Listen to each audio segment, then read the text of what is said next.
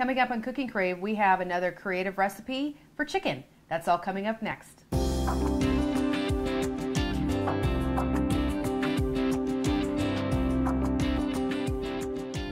Hi, I'm Rhonda Fitterer. And I'm Laverne. And we have a couple recipes today. One is chicken, and always looking for new recipes for chicken. Yeah, there's so much you can do with that, isn't there? And this one's a pretty good one. So you're going to want to write down the ingredients and cook this for your family. It's a chicken cheddar rice bake. What you're going to need is a 1/4 cup of butter, a 1/4 cup of flour, 3 bouillon cubes or 3 teaspoons of chicken base, 2 cups of milk, 4 cups of cooked rice cold, a cup of cheddar cheese, 3 cups of cooked chicken, 1/4 pound of fresh mushrooms, or a can of the bits and pieces. Mm-hmm. Yeah. And those are the ingredients for that. And with that, we're going to pair a pretty delicious apple salad. It's going to be very good. It's a caramel apple salad. And so part of this, you do have to cook on the stove. Yep. So it's a little bit of extra step, but it's really good. It's worth it. You're going to need a tablespoon of flour, an 1/8 cup of sugar, 8 ounces of Cool Whip, a cup of chopped salted peanuts, 4 apples, and those are really your choice on preference of what you like, 8-ounce can of crushed pineapple, an egg, and 2 tablespoons of apple cider vinegar. Okay. Pretty simple. Pretty simple. Where do you want to start? Well, we're going to start with our chicken cheddar rice bake. Okay. So we're going to start over here on the stove. We need to take our butter and flour and that kind of make a paste with the milk to get that a little bit thick before we add some of the other ingredients. So we're going to come over here to the stove. So I do have my things here, and my preference is I very seldom ever use bouillon cubes. I usually use the paste and that. So like I said, there's paste. I mean, you can buy dry and just add water. So, I mean, yeah, absolutely. Is there one better than the other?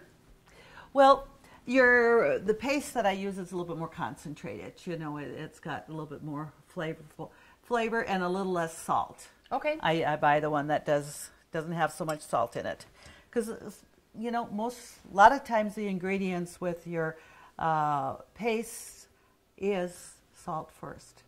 So when you read your ingredients, if that's a salt first, that's too much. I would certainly go. Of the paste or of a powder? Either one can be. Okay. Absolutely, either one. So we're going to melt this 1/4 cup of butter here, and then we're going to put our chicken base in there and our flour to make a thickening. Okay. So like I said, I took 3 teaspoons of my base. Okay. So we'll just get that melted here. And I would assume that you can, I know that you like to buy in bulk, but you can go to the grocery store and buy paste or powder or just bouillon. I mean, you can even just buy chicken stock right in a can or in a carton. Yeah, you sure can, and that. But like with this here one, you're not going to want to use the chicken stock because that's liquid. Okay. And this one here, we don't want the liquid. We just want the flavoring. We just want the flavoring because we're going to add the milk in there. Okay. And that's 2 cups of milk now, and I'll just pour that in here, and we'll just going to mix that up so that the butter and the flour, all that, so it thickens up a little bit. I'm going to turn the burner up just a little bit here. And this you're going to want to probably stir quite so it doesn't burn or scorch. Okay. You want to keep that going, or else just put it down on a little lower heat. And so do we want this to boil to get it to thicken? It will, yes. Okay. Yes, it's going to come to a boil to bring that flour, that thickening agent together and stuff. So we do have that here, and that's going to be okay. And I have it too high. We'll kind of get stirred. So we're going to come over here and put our rice in our take a 8 by 8, or this one is a 9 by 9, and I like that size, and it's nice and deep. Okay. So we're going to spray that pan a bit, and then we're going to put our rice in on the bottom. And now you can use your instant minute rice. Okay. I use the regular hard rice. Okay. And to get 4 cups of rice was just a good cup of hard rice. Oh, okay. So got to remember, you know, your hard rice, it's going to really multiply, where if your minute rice, if you take a cup, you're going to get a cup of rice. Okay. So make sure that, you know, do that. So we're going to just empty that in here. And do you want to cook it and have it cold so you can make this prior? that's correct. You can have that in your fridge, just cook that up, and that makes it easy. So just spread that out. And to me, with something like this, I mean, the recipe says, you know, cold rice, and to me, it's not, would be not that necessary. Okay. Because you're going to be putting it in the oven and heating it up anyway. So you just want to make sure your rice is, you know, cooked and it's soft. And if it's warm, I wouldn't worry about that. Okay. It's just going to heat up quicker in the oven then. So, Okay. So have that in there. And then we have 3 cups of chicken, pre-cooked already. Okay. And I've got that diced and cooked. And when I cook chicken, you know, I always season a little bit with a little bit of pepper and salt, just to give that a little extra flavoring in. I think it adds more than you just when you're adding it to the recipe. Okay. When you cook it with. So we have that. So we're going to come over here, and let's just get this here. So it's just not quite boiling yet here. Country Rose Cafe on East Villard is open for breakfast and lunch 7 days a week. Enjoy daily homemade specials, caramel and cinnamon rolls, several different kinds of homemade pies made fresh every day. Country Rose Cafe is also famous for homemade soup, including their ever-popular Nefla served every Tuesday. While you're in, make sure to pick up your Channel 18 Cooking Crave recipes and like us on Facebook for different specials and announcements. Country Rose Cafe, the way a cafe should be, located at 837 East Villard in Dickinson. Okay, our milk and flour and chicken base here, this is starting to get thick, which is what we want it to. It's not real thick, but you can definitely see that that's thickening up there really nice. And, you know, like, so one thing, you know, we've got butter in here with the chicken base. There isn't extra salt that we're adding to this. Okay. But with all those ingredients there, it makes a difference. You get quite a bit of seasoning. I'm going to have you pull that out. And then we're going to just mix our chicken in here. And that's kind of why I like to season the chicken a little bit too, to give that a little bit more flavor with that. So we're going to just stir that, mix that up. Okay. And then that's going to go on top of the rice, excuse me, here. We're just going to mix that up. So the rice is going to have a nice, you know, coating of, you know, the liquid. So it's not going to be a dry casserole. And then we're going to be putting cheese on top of that too yet. So, okay. So when we say a chicken cheddar cheese bake, that's exactly what we're going to have. All right. So we've got that mix. So now we'll just scrape that on top. And then we'll just spread that out. Now most of the liquid's just going to soak right into the rice. It will. And that's why you want to make sure that your rice, especially if you're using the hard rice, that you have that soft, because if it's not, it's just going to absorb more of the liquid till it does get soft, and we don't want it dry. Okay. So. And that was 3 cups of chicken. And what we did already, we're going to bake this at 350 okay. for about 20 to 25 minutes until it's bubbly. So sure. And we're going to put our cheese on top of that. When do we put the mushrooms in? Right now. We can just spread them on top. That's right. We're going to spread them on top. Opened the can and had it right here. Good catch, Rhonda. So it's not going to make a difference here. We'll just spread them out. And I've made it with fresh mushrooms before, which is really, really good. I just didn't have fresh mushrooms on hand. Okay. So it says, you know, either fresh or the canned. And so we're going to just push that down a little bit into that mixture there.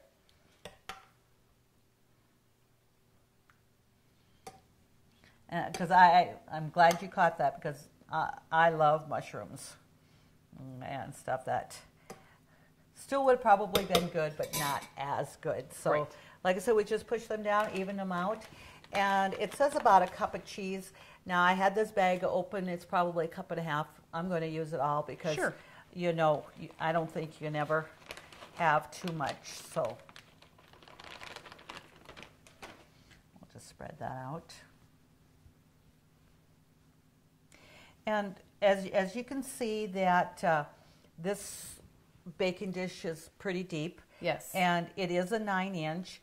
So when the recipe is said 8 by 8 or 9 by 9, I think the 8 by 8 is just going to be. So if you don't have this, if you do it in a 13 by 9, just a regular cake pan, it would still work as well. It would.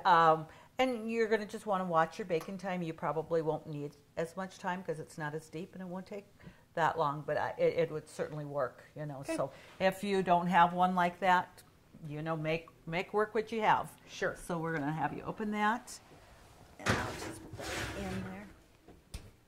And then we're going to set the timer, and I'm going to just put that, you know, it's going to be about, you know, they say 20 to 25 minutes, and I like that 25 minutes because it is deeper. Okay. And that and stuff. So the next thing we're going to do is we're going to make our caramel sauce for our caramel apple dessert salad. Okay. And stuff. So we're going to come over here. We're going to start with an egg. I just get that egg busted there. And I'm putting that in there first because we want to kind of beat that egg up a little bit here. Okay. Before we put the other ingredients in. Just whisk it, you know, just so it's well blended. And all the other ingredients are just going to go in. You don't have to cook anything a certain length of time. But with the egg in there, you don't want to have, you want to make sure you get the other things in because you don't want the egg to cook up like right. an egg. So we're going to add the 1/2 cup of sugar and a teaspoon of flour. So we'll just get that mixed in with the egg so it doesn't get lumpy. Okay. And we use 8 ounces of pineapple, crushed pineapple in the apple salad, and save the juice. You want to drain the apples, the pineapple, but then you're going to put the juice in this here. So okay. It's just the juice from that 8-ounce can. And then 2 tablespoons of apple cider vinegar. Okay. So that's pretty good. And this one here, because we can get that going a little bit quicker than, because it doesn't have the milk like the other one right. had milk, and we didn't want to scorch that. So we're going to bring this to a boil, but you're going to want to make sure this gets cool because you don't want to put this on your apples. It's not going to hurt the apples, but you know that we're going to have Cool Whip in it. Right. So it definitely needs to be cool. So we'll get that going. And like you had mentioned when you were the recipe, use apples of your choice. Okay. I like a little tart or a crisp apple. Preferably not, you know, your delicious apples. I think they're just a little bit too soft and that. So, and so we're going to add pineapple and some salted peanuts, and it's definitely going to taste like a caramel apple salad, which is pretty great. Yes. So we just get this going here. I want to get that so we can set that aside and have that cool. And we can get our apples. We're going to peel and slice or cut our apples. But this will have enough time to cool down until that chicken cheddar rice bake is completed. So. Okay, our caramel sauce here that we're going to put on our apples is starting to get thick here. Okay. And so we're going to turn that off, and then we're going to just take it off the burner and set it over here on the counter so that it will be able to cool. Okay. And that, but so that our viewers can definitely see that it has thickened up. And that, you know, you want that because, like I said, we're using the Cool Whip, and that you don't want it to dilute and for the apples to get, you know, runny and stuff. So we're going to take the apples, and we're going to want to peel the apple. Many times in salads, the peeling is really good. I mean, if you didn't really want to peel that apple, you wouldn't have to. The recipe says to peel it, so that's what we're going to do. But honestly, if you have a good apple and you wash them, I wouldn't worry so much about peeling it and stuff. So we'll just get that done. And so, too, when I'm peeling the apple, I'm not worrying that I'm getting just every speck of peeling off there and that. And if you use a potato peeler, you can really make the peelings pretty thin. Sure. You're not wasting so much of the apple. That's correct. And then I do have an apple peeler, but what it's going to do, it also slices the apples into like apple rings, and we want the apples here more in a cube and stuff. So, and not. So I'm going to put that in there, and I'm going to get a knife. Okay. A couple of knives, and I can actually have you. Are you comfortable with that? With a knife? Sure. With a knife, sure. I just don't want you to cut off your fingers. I can cut a couple things, Mom. Thank you. Okay. And that's and these apples are Honeycrisp, and that's my favorite apple. They're always they stay firm, and not too often do they ever get that. I mean, it's not too sweet of an apple to put in with the caramel applesauce. So you can see how quickly this goes, and we're going to just make small, you know, like you want for a salad, just to cube it a little bit there.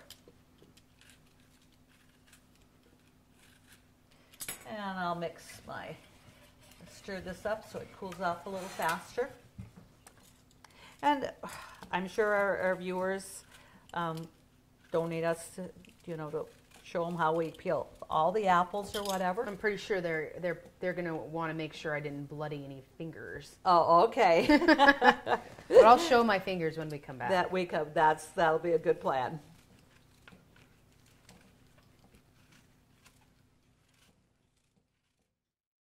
See your VA home loan expert at ENG Lending of Dickinson. Jay Wandler and the professional staff at ENG Lending provide expertise and services that are traditionally offered by the largest financial institutions, all with the local integrity of a local community bank.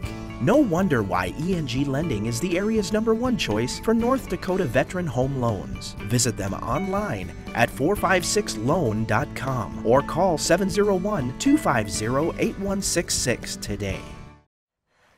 We have all our apples cut, and I did cool this off here, and once it's cooled, it's really quite stiff, and that's what you want, because you don't want your salad to get runny or whatever with the Cool Whip in there. And no Band-Aids. I didn't cut myself. Oh, that's right. Yeah. But we can have those Band-Aids that are pretty much skin tone. You don't even see them. No, I don't. Okay, and that's correct. And we're going to have the pineapple, the crushed pineapple.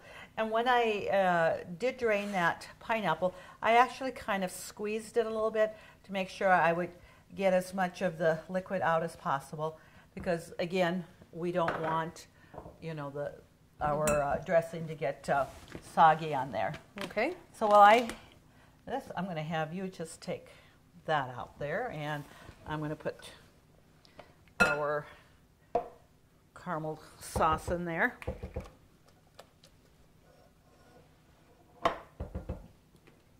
And that was just a tablespoon of flour, so it thickens very nicely with just that amount. But there wasn't a lot of liquid amount in there, with the juice and the apple cider vinegar. So we'll set that to the side.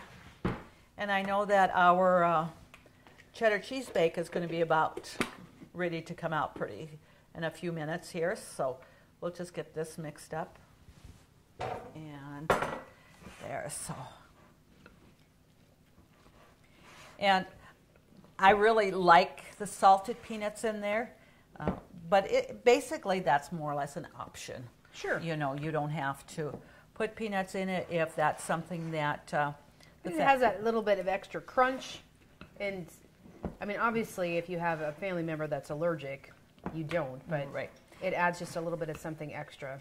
And it's that sweet, salty little bit taste, you know, with our caramel sauce and with adding the peanuts to it, then it gives a little, like you said, a crunch and a little bit of salt to it.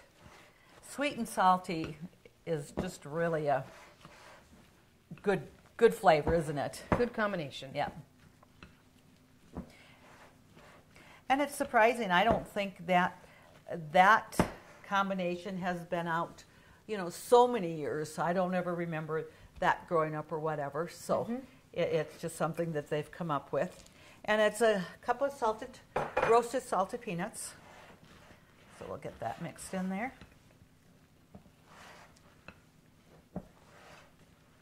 And as you can see, as we're mixing this with that caramel sauce, you know, as thick as it got, it's really making a nice dressing on here without it being runny or anything like that. Right.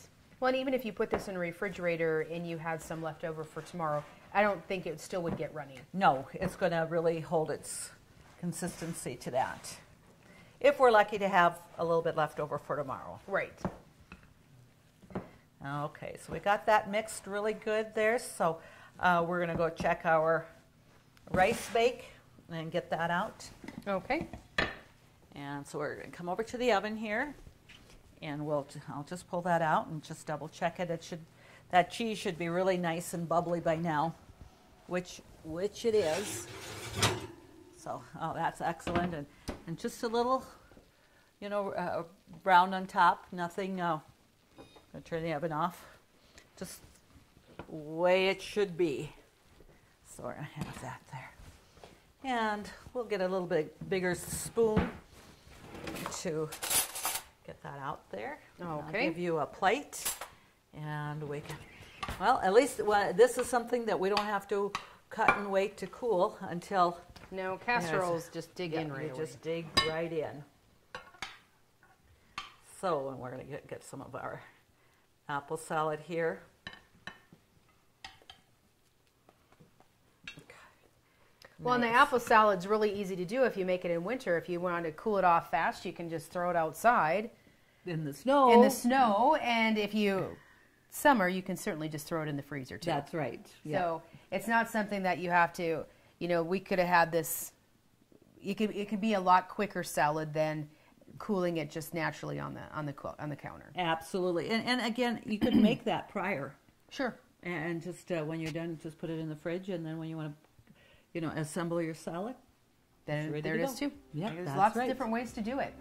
To get these recipes, just go to Consolidated's website, www.ctctel.com. And when you do submit your recipes, your name does go into a drawing for a cool Cooking Crave apron. Everybody needs one of those. Thank you always for joining us on Cooking Crave. Thank you to our sponsors. Join us again next time when we do it all over again.